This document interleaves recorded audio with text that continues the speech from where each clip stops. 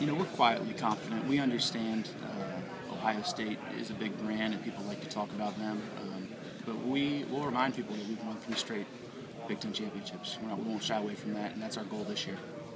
Is there in your mind any asterisk associated with last year due to the fact that Ohio State, and Penn State weren't? No.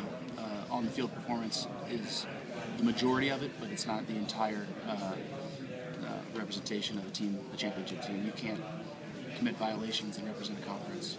I don't know what that's for. Is it an underdog mentality for the whole team right now? We don't really take on ideas like that. That can be the media, but we're just taking care of our business.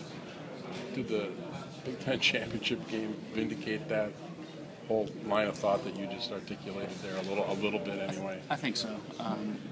We were putting it together all year. We faced a lot of adversity, a coaching change, 3 quarterbacks. So I think that game it all came together.